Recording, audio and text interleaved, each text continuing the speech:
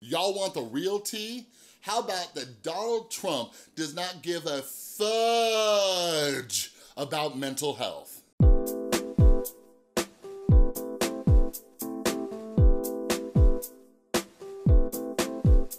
What is up, everybody? This is Chris from The Rewired Soul, where we talk about the problem, but focus on the solution. And if you're new to my channel is all about mental health. Typically what I do is I try to provide tips and tools from my personal experience to try to help you improve your emotional and mental well-being. But I also advocate for mental health. So if you're into that stuff, make sure you subscribe and ring that notification bell. So yeah, in this video, we are going to be talking about Donald Trump's actions versus his words when it comes to mental health in the United States, all right? So recently, after the Mueller investigation, Donald Trump has just been on this thing where he's just like going after all these different things, but he's talking about repealing Obamacare again. And Obamacare is more formally known as the Affordable Care Act, all right? And that's something that we really need to talk about. If you are watching this and you care about mental health care, if you care about getting help for people who have mental illnesses, you need to care about this subject, all right? So the first thing that I will just get out of the way is this, all right? Obamacare, or the Affordable Care Act, is not perfect, all right? It is not perfect. It needs to be adjusted, rearranged, some things need to change. That is my personal opinion on that matter. But the issue that I find is that a lot of people are forgetting what the Affordable Care Act did for mental health care, all right? And I put up a poll the other day about how many of you have political anxiety. A lot of you said you do, and I was actually surprised. And a lot of you just are afraid to talk about anything political because it turns into a fight. I will be doing a video on that, all right? So do me a favor, down in the comments below, please try to be respectful of each other. Like, the main thing I just want to talk about is, you know, I've seen a problem over the last few years where people can no longer have a debate or conversation with opposing views without it escalating into something purely ridiculous and childish. So just try to, you know, have an adult conversation, share points of views and all that, all right? So yeah, let's get into this. So again, Donald Trump is going after the Affordable Care Act again, and he wants to repeal it, all right? So let's talk about this. So when the Affordable Care Act went into play, there was a part of it that is for people with mental health issues. So this first article I wanna read a clip for you from is from mentalhealth.gov, okay? And it's a Q&A, and it says, does the Affordable Care Act require insurance plans to cover mental health benefits? Answer, as of 2014, most individual and small group health insurance plans, including plans sold on the marketplace, are required to cover mental health and substance use disorder services. Medicaid alternative benefit plans also must cover mental health and substance abuse disorder services. These plans must have coverages of essential health benefits, which include 10 categories of benefits as defined under the healthcare law. One of those categories is mental health and substance use disorder services. Another is rehabilitative and habilitative services. Additionally, these plans must comply with mental health and substance use parity requirements as set forth in MHPAEA, meaning coverage for mental health and substance use services generally cannot be more restrictive than coverage for medical and surgical services.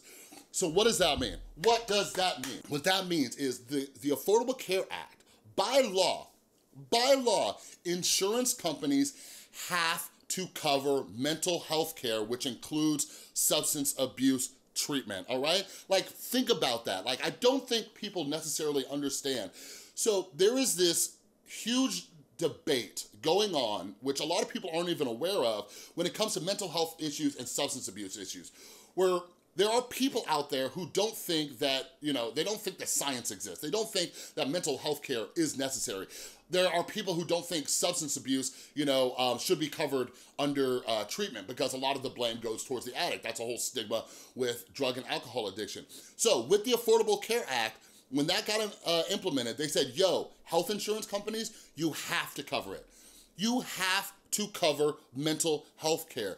So if the Affordable Care Act, AKA Obamacare, gets fully repealed by Donald Trump, insurance companies are no longer held by the law to provide you with mental health care, all right? So like right now, it's not even that great. A lot of you know I was working in a drug and alcohol treatment center for a little over 3 years. That place was expensive. people who had the best health insurance to go there, some of them were still paying thousands of dollars for their copay or deductible.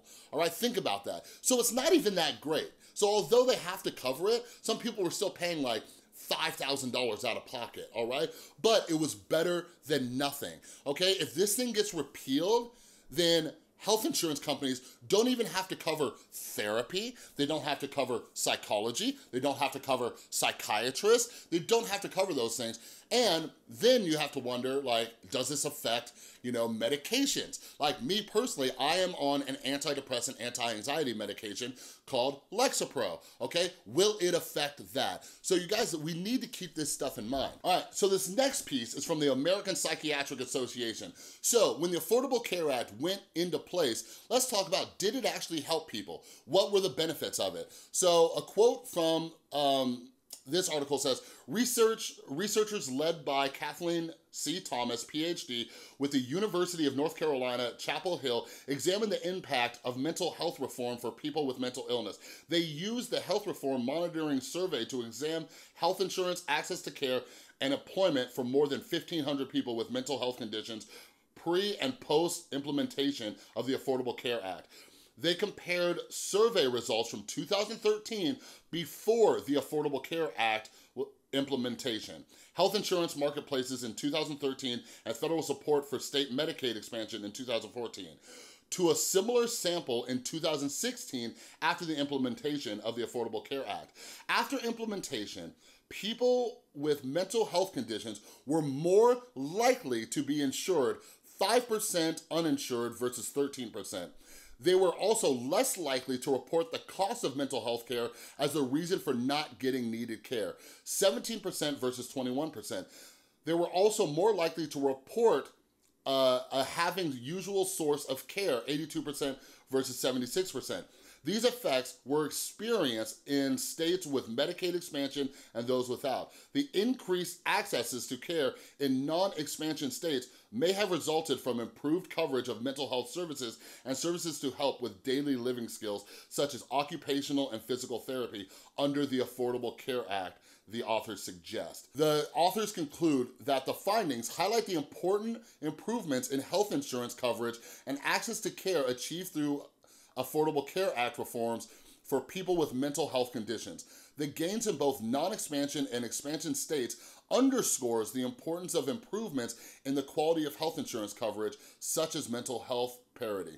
All right, so what that's saying in a nutshell is when the Affordable Care Act went into place and health insurance companies were mandated by the law to cover mental health care as well as substance abuse treatment, more people were getting help. And it even says in there that even though that there were some costs associated with it, it was less than what it was before, so they were still more likely to get mental health care, all right? So we need to care about this. So how does Donald Trump come into play with this? Again, aside from just trying to remove this, here's what really grinds my gears about this, all right? The United States has a major issue with mass shootings, all right? And listen to me, I am pro common sense gun laws. That's me, okay? But anyways, anytime a mass shooting happens in the United States, which is happening all the freaking time, Donald Trump comes out and he says, this is not a gun problem, this is a mental health problem,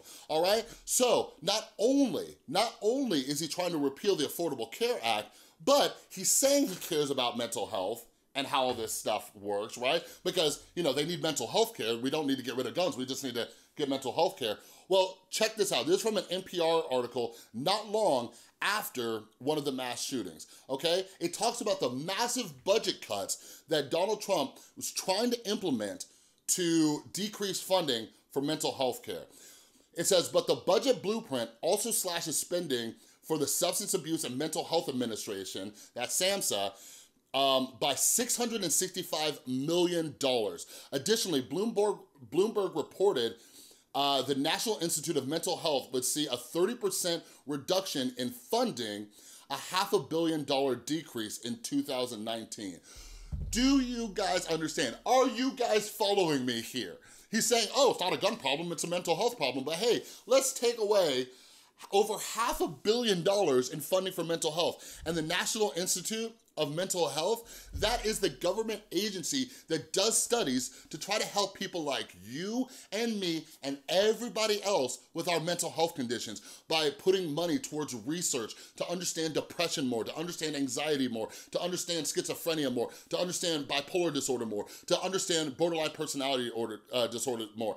They're trying to find more solutions for all of us to make our lives better, and you got Donald Trump over here trying to cut funding for it. So when it comes to the mass shootings in America, even if he says it's not a gun problem, it's a mental health problem, he is not adequately funding mental health programs to help people before they get to that point.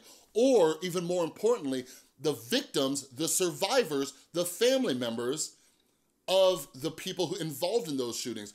Those people have been traumatized and need mental health care as well, all right? So nobody likes talking about politics, but I really want you guys to think about this because politics are coming into the conversation, and I don't, even if you don't care about, all these other little aspects of it, like trade deals and, tax reform and all those, we need to care about mental health care. If you're on my channel, if you're watching this video, there is a small part of you that cares about mental health, so you need to think about this. Whether Donald Trump, is getting reelected or any other candidates from either side of the party, you need to pay attention to what they are talking about when it comes to mental health care. And why does this matter? I've gotten a lot of flack lately for being an unlicensed, unqualified person on the platform talking about mental health. Well, guess what? If we keep putting funding towards mental health care with professionals, you don't need jackholes like me on YouTube trying to put out free videos to help people. But you need to go and vote, all right? So in the 2020 election, make sure you're paying attention up until then and see who does and does not care about mental health. And look at their track records too, because I will be doing videos about how Donald Trump on the campaign trail talked a lot about the opioid crisis, and he hasn't done jack squat for it, all right? Anyways, I hope you enjoyed this video. Let me know your thoughts down below. If you like this video, please give it a thumbs up. If you're new, make sure you subscribe and ring that notification bell. And a huge, huge thank you to everybody supporting the channel over on Patreon. You're all amazing. And if you would like to become a patron, help support the channel, get involved in our monthly Q&A and all that stuff, click or tap right there, all right? Thanks so much for watching. I'll see you next time.